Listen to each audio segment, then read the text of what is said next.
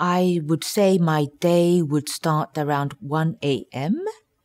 before I go to bed, actually, because I always make a point of checking the news before I go to bed, because I don't want to wake up in the morning to find that the world has completely changed. That would be really a nightmare, literally. So I do that, and I end up perhaps responding to emails or doing a mini research at home even to be better prepared the next day. But I also have to make sure that I'm fit every day because, well, of course, if you're a human being, you might miss a program or two because you have a cold or you're not feeling well. But I try not to do that because I think that I have this certain responsibility towards the viewers who will be expecting to seeing me on television the next morning.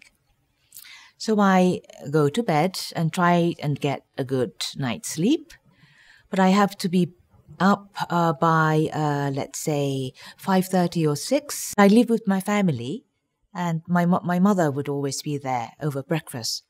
So rather than just looking at my screens or tablets or television or the paper, I try to talk to her and ask what the day is going to be for her. And the weather, and what she thought was the interesting piece of story on the television, and then I dash off to work.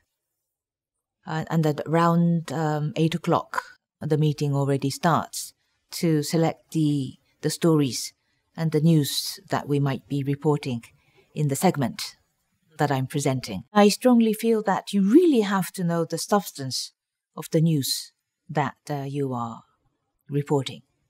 So I try to be comfortable as possible as to the level of understanding that I have regarding the stories that I will be reporting. And also I put together interview features as well. Last week, the big interview was my interview to Mr. Bill Gates. We are in the midst of editing the story at the moment. So I look forward to airing that story. Once I'm off air, I always make a point of going out and meet people or attend study groups or gather information myself. Because I did not start out to be a presenter or a news personality. I regard myself as a journalist or commentator or reporter. And I much prefer to be in the field. And that field doesn't necessarily have to be somewhere in Africa or Asia.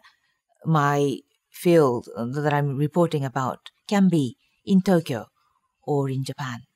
So that is a typical day.